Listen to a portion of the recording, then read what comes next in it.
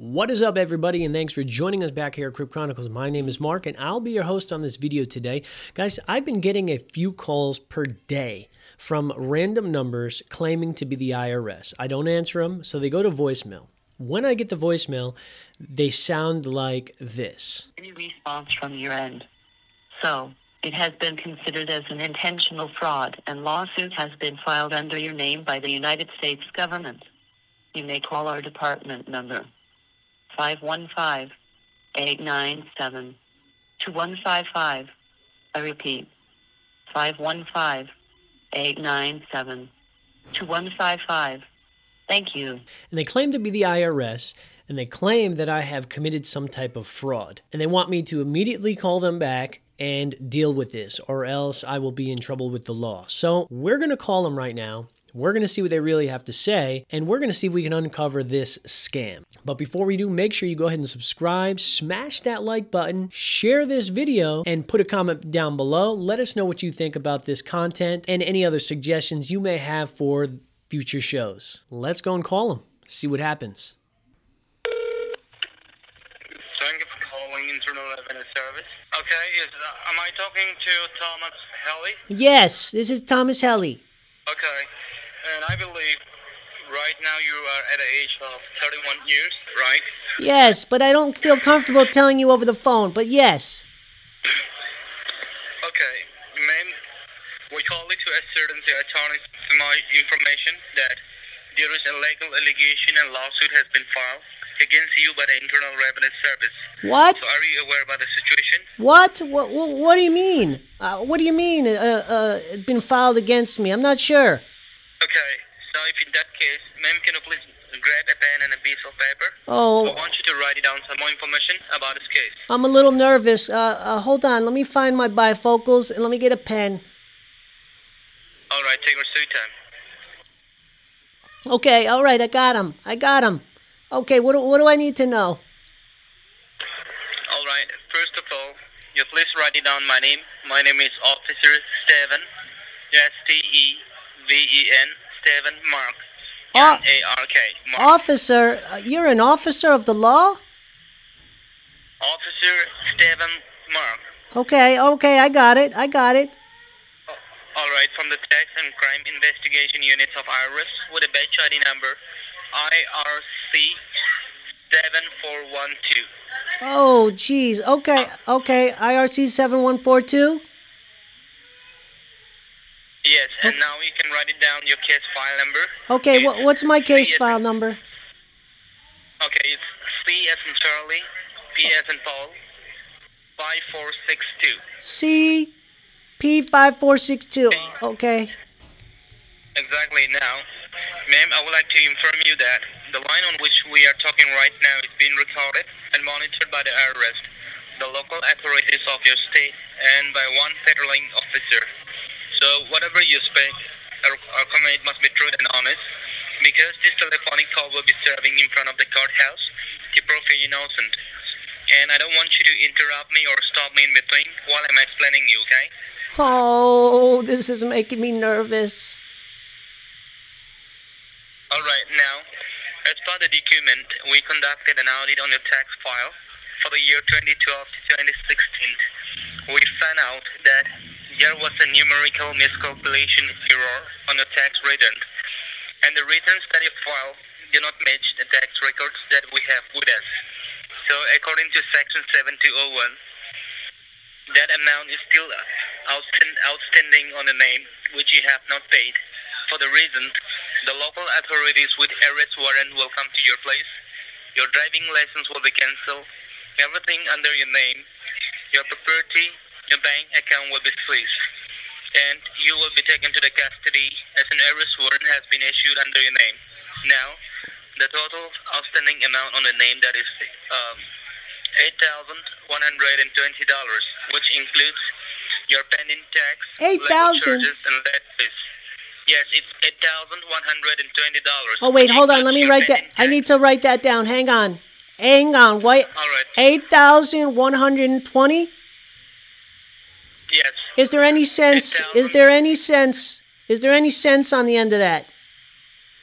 No, ma'am. It's $120, Even. which includes your pending tax, legal charges, and less fees. Now, this is for 2012, by 2012 taxes? Yes, from the year 2012 to 2016. Oh, thank God. What a relief. I thought it was about my Bitcoin this year. I was nervous the IRS was coming to take my Bitcoin. Sorry? I was nervous that the IRS was coming to take my Bitcoin for this year. Okay, as long as it's 2012, I'm okay with. But as long as they're not going to take my Bitcoin, I got a couple bags and I don't want them to take it. Okay, ma'am, make sure that we're not talking any particular year, okay? Okay. We're talking about the duration of those 5 years. Okay, so as long as you're not talking about my Bitcoin, 2012 is fine. Whatever you need. What do I need to do to take care of this?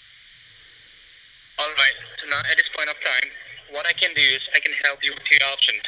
So the first option is, if you think that there is nothing wrong with your tax, then you can hire a criminal attorney for yourself and represent yourself in front of the courthouse of Washington, D.C. and fight the case with the IRS. The second option is called OOCR, which stands for Out of Court Restitution. Under this code, if you have any good intention to get things fixed up outside of the courthouse, then you can take care of the situation by making this payment back to the government today itself on an immediate basis. Oh, yes, I'll take that one. I'll take that one. I don't want to go to the courthouse. I get nervous.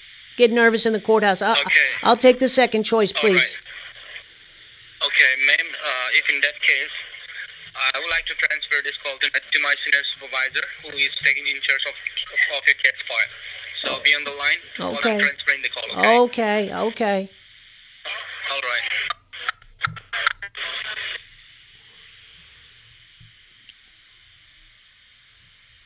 Hello? Hi. Hello. Yes, ma'am. Thanks for being hold. Your line has been connected to me. This is Senior Officer Richard Johnson from the Tax Investigation Department. May I know whom I'm speaking with? Oh, well, my nickname's Bob. Yes, please go ahead. I'm a little nervous. What do I need to do to take care of this today? I don't have a lot of time. Ma'am, can you help me out with the last four of your sources number just for the verification? I don't feel comfortable giving my information over the phone, but I am willing to make a payment today so I don't have to go to court. Is there anything I can do to speed this up? Okay, I can do that. Okay, can you tell me how much you can come up with? Well, what do you need? You need $8,000? Exactly. Well, I mean, do you take Bitcoin? I only have that in Bitcoin. I don't have that in cash right now. Sorry, ma'am, we do not take Bitcoins, ma'am. Well, do you take any type of cryptocurrency? All I got is bags of crypto. Intangible coins you can't touch or feel, but they're worth lots and lots of money. I'm very sorry, sir. I'm very sorry, ma'am. Okay, is there any way for you to download a Coinbase wallet and I'll send you my Bitcoin? No, ma'am. I'm very sorry. We are not allowed to do that. Yes, sir. So may I know where are you right now? Well, I'm in the bathroom on the toilet. As soon as I finish up, I'm gonna go grab my credit card. Okay. Once you're done, let me know. All right? Okay. Yeah, I'm just about done. I'm getting up right now. Hang on. Okay. All right, let me grab my purse. All right, got my purse. What do you need to know? Okay, I need you to move towards your car. Once you reach your car, let me know. I'll be guiding you the address where you need to go. Okay. I got a Sam's card and an Amazon card. Do you take either one of those? Which card is that? Sam card, you say? Yeah, Sam card, Amazon. I also have a bunch of Apple cards from the Apple Store. Do you take those? Okay. Yeah, we do. What's the dollar amount in that card? Yeah, $3,000 because I was going to get a laptop, but I wasn't able to get to the store. I was going to go tomorrow, so I have about $3,000 in Apple Store gift card. Would you take that instead of my credit card? Yes. Do you know how many cards do you have with you? Well, there's a limit on how much you can put on each card. I think it's like $500, so I probably have 6 or 7 of them. Yeah, I'd really like to pay with Bitcoin. Are you sure? Can you go ask a supervisor if I could pay with Bitcoin? Because that's that's where all my money is. No, sir, I cannot accept that. Either you can make a payment. Help me out with that iTunes gift card, sir. Can you take one card? Okay. Okay, it's XXBB23. Hold on, sir. Okay. Hold on. Okay. Hold on. Okay. Just give me a moment, all right? Okay, okay. Yes, are you sure you can't take Bitcoin? Please go ask your boss. Sure. First, provide me that, sir. Oh. It's access and X-ray. Yes, but I'd rather give you Bitcoin because I really need a laptop. I'm very sorry, ma'am. We cannot accept Bitcoin. You need to help me out with the iTunes card. Oh, well, I have all my Bitcoin ready. Are you sure? Can you talk to your boss or your manager? Yes, ma'am. No, ma'am. We cannot accept that. Oh, can you just make one exception? I have Litecoin too. I have Monero, and I have Ethereum. You know, Ethereum is the blockchain. The blockchain is really big. No, ma'am. Help me out with that card number, ma'am. Okay, you know. We can only accept that. Oh, okay. Have you heard the latest news about Bitcoin, though? We do heard about that Bitcoins, ma'am, but we do not have that process, ma'am. But they're a little down right now. It's been red, the market, but it's getting green today, and hopefully over the next couple weeks it's going to go really, really high. Is there any way you can take some of my Bitcoin? I'm very sorry, ma'am. We cannot take Bitcoin. Because if you could take some of my Bitcoin, I'd be willing to pay a little more, maybe like $10,000. Sure, ma'am. Provide me the iTunes card number first, and after that, I'll be helping you out if they can accept your Bitcoins or not. Yes, it's really simple. All you got to do is download a Bitcoin wallet and then give me your wallet address, and then I'll send them right to you. It takes about 10 minutes. So where are you located? Where are you? Where do you live? Oh, ma'am, at this point of time, we are from the tax investigation department. Where do you live? Where are you from? I'm from Washington, D.C., ma'am. Right now... Well, I heard they're really accepting of the Washington, D.C. loves the Bitcoin. They even had a SEC meeting, and all the politicians really like the Bitcoin. And I heard the IRS is starting to be more accepting of the Bitcoins, too. Hello? Hello? Yes, I'm here. Yes, I'd really like to give you my Bitcoins. This is my last and final offer. If you can accept my Bitcoin, I'll give you $20,000, and I have it. I just deposited yesterday. Just hold on, all right? Let me have a word with my senior officer, all right? Okay, thank you so much. Hello, is Hallie? Yes, hello, yes. Yes, we're accepting a Bitcoin. How many Bitcoins do you have? Yes, well, currently, I have about 20 Bitcoin stashed away, and we were talking about my fine $8,000, and I was willing to pay $12,000, but he wouldn't take it. So then I offered $20,000, and if you're able to take $20,000 in Bitcoin, I'd be willing to take care of this right now. Okay, I wanted to accept your Bitcoin's payment. Okay. Okay, you have a Bitcoin wallet. Which wallet do you have? The Coinbase or the Jax or the Celsius? Which one do you have? Associate. Ah, Celsius is a good one. They've developed that app real well. I like it. How do you like it? What? The app. The wallet, Celsius. Yes. It's a good wallet. Yes. Okay, I need to take your, what's your Bitcoin wallet address, and I'll send those Bitcoin over to you right away. T as in Tango, L as in Lima. Okay. Okay. Numerical number 0786. Okay. @ What? At? Yes. 8? The number 8? No, @ At, like the at sign? Yes.